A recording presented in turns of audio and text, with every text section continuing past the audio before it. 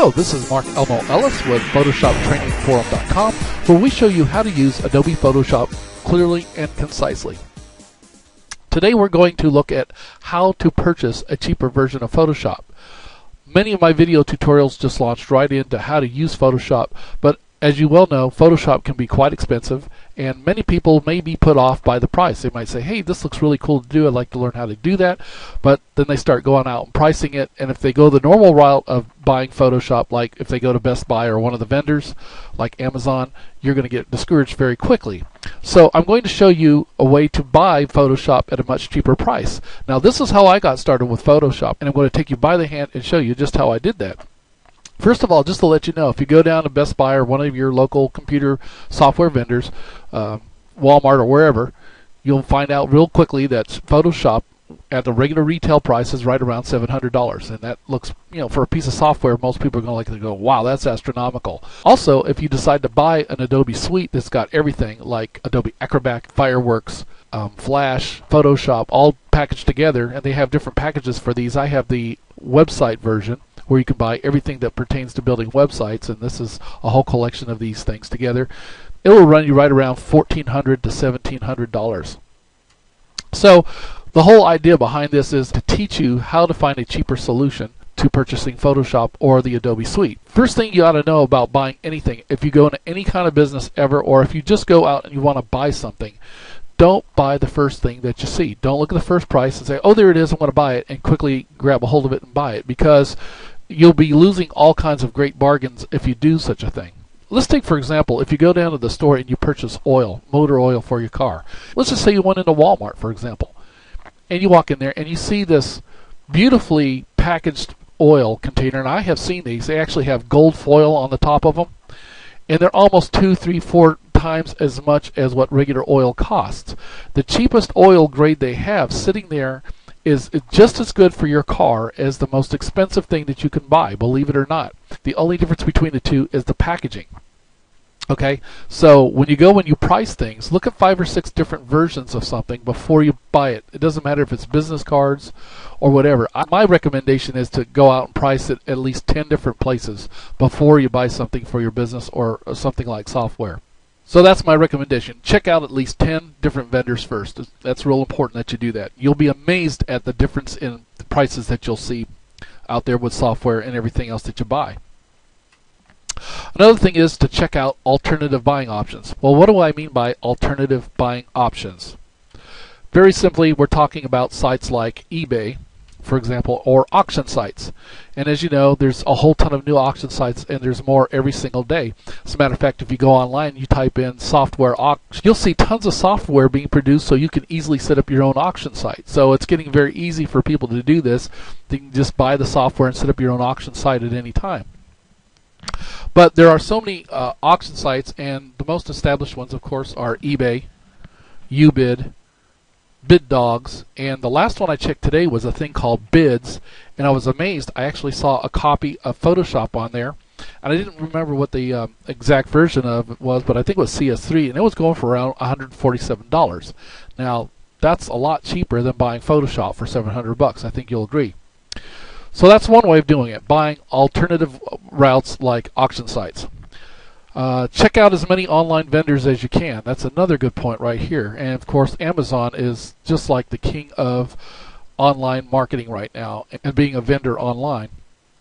But there are other sites as well. Overstock.com, you may have seen their commercials on TV. They've got loads of different items like software and so forth. Another one that's come on the market recently is iOffer, eCrater, and of course Bonanza.com. These are all .coms, and you can find really good deals on any of these sites that are much cheaper than if you went out to your regular vendor and just purchased a copy of Photoshop that way. So that's another good clue as to how to go out and buy a copy of Adobe Photoshop. Also, you can check around on the popular computer classified ads as well, online ads. For one thing, you've got Craigslist. Now, I have a particular problem with Craigslist, and I don't recommend it myself because So many times when I've contacted people about buying something on Craigslist, all they wanted to do was lie to me and actually not have anything up for sale. And what they did was they would try to market their products back to me once they got my email address. So if you're dealing with Craigslist, make sure that you use a throwaway email account like Google's Gmail or Yahoo's mail system. Don't use your own personal email because they'll collect your email address and they'll start marketing back to you stuff. But you may find something on Craigslist. It does happen. Obviously, it does have some validation in the market because it's gotten rather big. Oodle.com, there's another one. It's a popular online classified. eBay Classifieds, they've got a huge section right there. BlueJay, I saw a copy of Photoshop on BlueJay.com today, and that was for right around $200. And then Sell.com. So these are other places you can find copies of Adobe Photoshop. These are computer classifieds or online classifieds. Now, there is another route to buying Photoshop if you don't want to buy the regular retail route, and that is to buy an earlier version. If you go and buy CS5, which is the current version right now, it's running for about $657 versus Photoshop CS3, which is 2 versions back. I saw that online today for right around $247. So you can see the value there as buying Adobe Photoshop. And I will be honest with you, when I use CS3, which I have a copy on one of my computers, I can't tell much of the difference between that and CS5.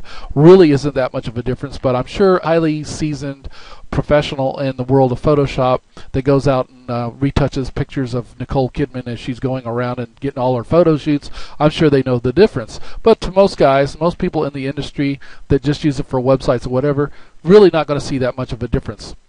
Okay, and then another obvious solution is buy an earlier version and then upgrade it. You can also go ahead and buy a copy of, for example, in this case, CS3, and for $247, and then upgrade to CS5. And I think that's between $100 and $200. You're still much, much cheaper than $700. It's around $400 to do the whole thing if you go that route. Okay, now here's one of the methods I used to buy software a while back, and that is to buy an educator's version because they are much cheaper. You can go online and type in software educator's version, so forth, and there are education websites. They sell you, and the only thing I could see that was different on the educator version, the software that I bought, was when you turned it on, it said Adobe Photoshop educator's version at the beginning of it. But these are versions that they sell to colleges and to college students that just don't have the funds to pay $700 to buy a copy of Photoshop. Not only that, they have bulk selling prices. So in other words, if a college wants to buy 50 or 60 copies of Photoshop because they have to install it on a different computer to teach their students with, they have a cheaper educator's version that they can buy. And I really don't know what the difference between the educator's version and the professional version is, but I hadn't had time to check it out. I really couldn't find much of one. So, other than the intro title that said educator's version on it. So, that's another way you can get a cheaper version, and it's usually at least half of the price that you would normally pay. Now, you're going to say, well, gee, I'm not an educator, I don't teach. Well, when I first started learning, I went onto one of the educator sites to buy a copy of, at that time it was Macromedia Dreamweaver. Now Adobe owns Dreamweaver, and it's part of their software package, their Adobe Suite package. And so I went to a company that sold Macromedia Dreamweaver. I said, well, you know, I'd like to buy a copy of your educator's version. And of course, you had to fill out a form online, and it said, you know, what school do you teach at? And at the bottom of the list, it said Other. And you could check mark this box and type in what was other. Well, I have homeschooled my kids in the past, so I typed in homeschooled. And they gave me the educator's price. Now, you could say, well, gee, you're lying about that. Not necessarily. For one thing, if you have children in your family and you ever want to involve them in learning stuff about the computer or let them learn how to use Photoshop, which I think is a great hobby for a kid, go ahead and buy a copy and say, hey, I'm homeschooling. Also, if you're training yourself, you are homeschooling yourself. There's nothing wrong with that.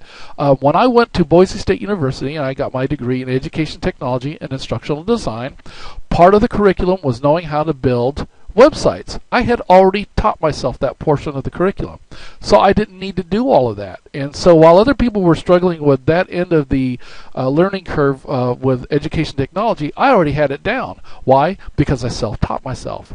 And as far as the college and the university was concerned, they thought that was great that I already knew how to do that. And how did I do it? I self-taught myself. So if you self-teach yourself anything and you buy a book and you're going to work your way through it like I did, I literally bought Dreamweaver for Dummies and Photoshop for Dummies and taught myself how to use these programs. So you're self-taught, you're homeschooling yourself. That's my way of looking at it.